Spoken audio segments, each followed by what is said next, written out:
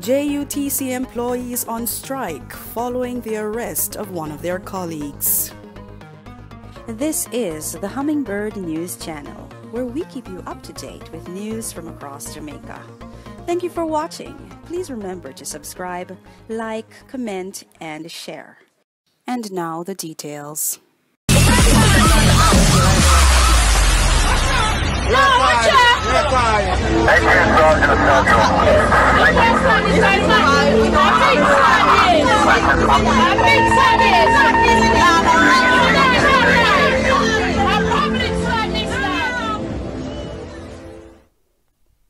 Several employees of the Jamaica Urban Transit Company, JUTC, staged a protest on Monday following the arrest of one of their own by the police over the weekend.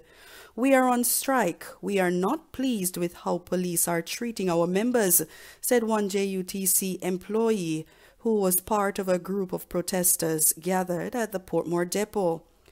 Reports are that a driver of the state-owned company was operating downtown Kingston when he was taken into custody following an incident with a group of policemen.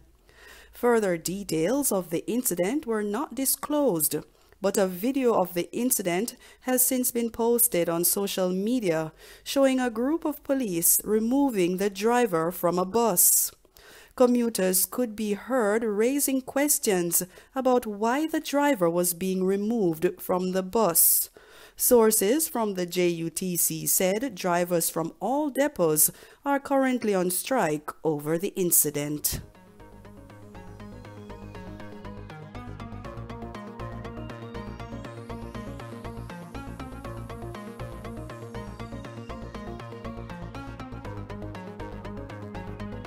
This is the Hummingbird News Channel, where we keep you up to date with news from across Jamaica.